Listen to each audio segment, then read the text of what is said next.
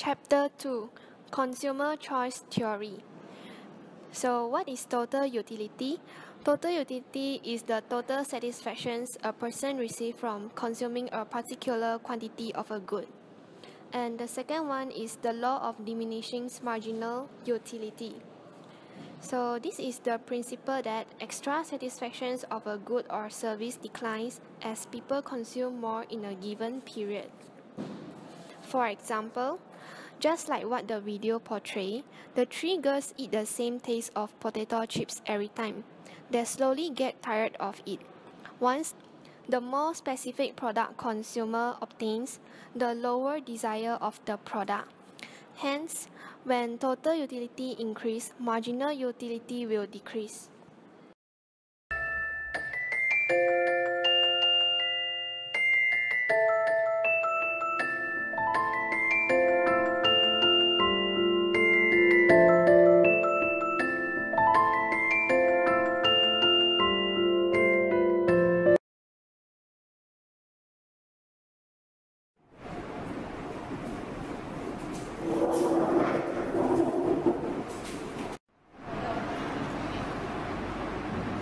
What should we have? I will pay for today's meal, but I only got 15 ringgit. So, should we order Maggi goreng? One is for 4 ringgit. Okay, then we order 2 Maggi goreng. It's 8 ringgit already. And for the canai, one is 1 ringgit. So, 3.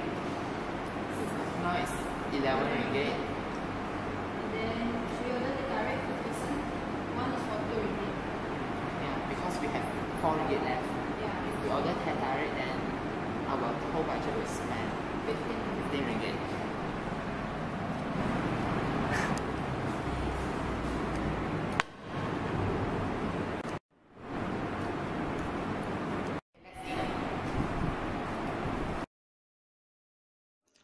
Total utility can be maximized when it fulfills two conditions. Firstly, the marginal utility per price of good A must be equal to marginal utility per price of good B and equal to marginal utility per price of good C.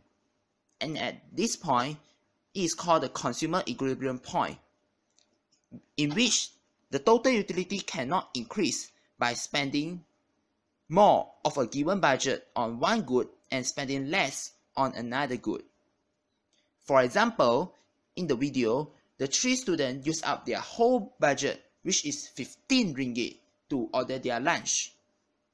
In order to spend the entire budget, they decided to buy 2 Maggi gorengs, 3 roti canais, and 2 teh tarik's.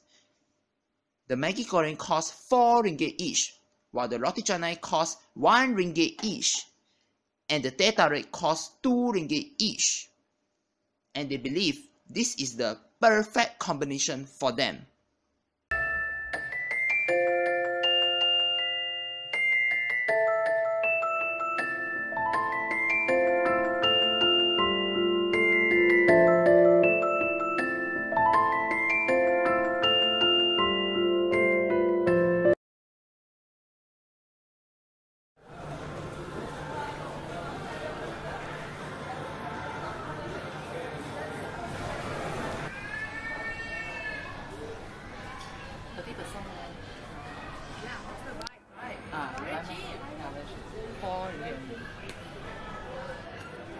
Not enough, buy more.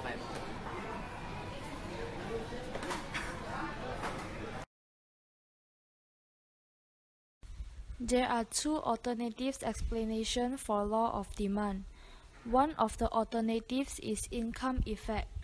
Income effect is the change in quantity demanded of a good or service caused by a change in real income, or known as the purchasing power. When price of good X falls, the real income of consumers increases. Real purchasing power of consumers also increases. So, quantity of good X demanded will increase too. As shown in the video, the three students saw a hot sales banner in Watsons while they are shopping. The price of the body wash in Watsons is cheaper than the normal price sold in other places. Since their purchasing power is higher, they can demand in large quantity. So they decided to buy the body wash in large quantity as they can save up a lot of money.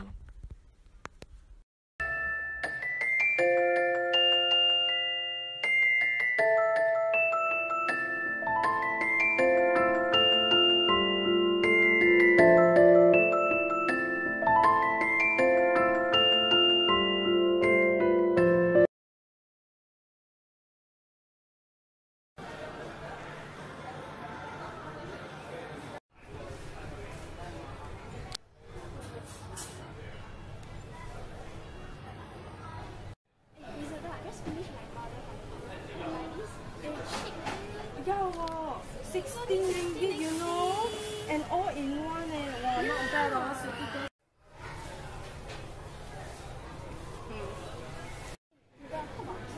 This one, Kiss Me, but I think it's more expensive than that one, so I think we should get the cheaper one, but since it's the same product.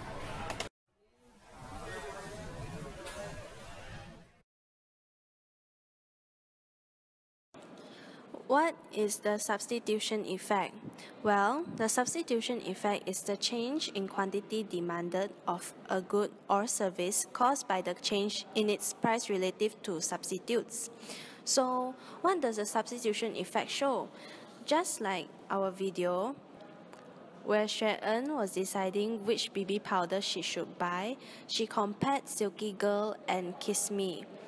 Silky Girl's BB powder showed it is 16 ringgit, while Kiss Me BB powder is 41 ringgit. So, Isabel and Xuan compared the price and its quality. They both felt that Silky Girl is much more cheaper than Kiss Me, and the quality is also better as it offers all-in-one. In the end, Xuan decides to buy Silky Girl's BB powder.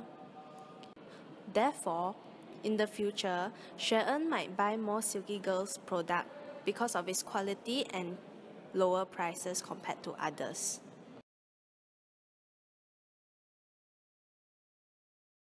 Oh, every time I see you, 그대 눈을 볼 때면 자꾸 가슴이 또 설레어와 내 운명이죠. 세상 끝이라도 지켜주고 싶은 단 한 사람. Baby,